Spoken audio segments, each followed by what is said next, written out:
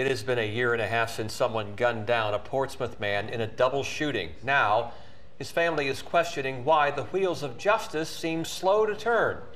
Lamont Brown died in September of 2022. The case got quiet because of problems with a key witness. 10 on your side's Nick Broadway has this follow-up tonight. Her son was killed a year and a half ago at a shooting in Portsmouth. Police found more than 60 bullet casings at the scene of the crime. Now the court case is at a standstill. So Joyce Brown went to the Portsmouth City Council a couple nights ago, pleading with leaders for answers and for help, saying people are hardly answering her phone calls. There's been 3 different Commonwealths, and nobody gave me no help. Nobody answered no phones. Nobody done nothing. Joyce Brown is seen holding a picture of her late son, Lamont. He was gunned down outside his Carver Circle home in September of 2022. A suspect, Avery Peoples, was later arrested, but now he's no longer on the jail roster.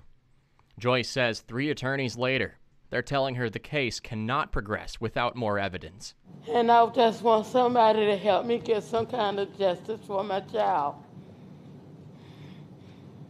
And I've been begging and calling people, and nobody's helping me. Lamont leaves behind twins, now in the care of their mother, spending occasional weekends with Joyce. She tells me Lamont loved his daughters. They be 10 Monday, Tuesday. He was, he's a happy person, a good person. At the shooting, a second person was hit but survived. Joyce says this key witness is not cooperating with the investigation. I'm pretty sure Avery Peoples and the other boys, all of them, they know exactly who done it. They just let everybody go. Despite the evidence left behind, she's stuck without justice more than a year after losing Lamont. He was gunned down like an animal out there on the street. Our team reached out to the Commonwealth's Attorney Office and Portsmouth PD. We'll let you know when we hear back.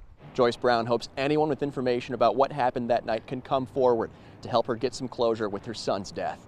Reporting in Portsmouth, Nick Broadway, 10 on your side.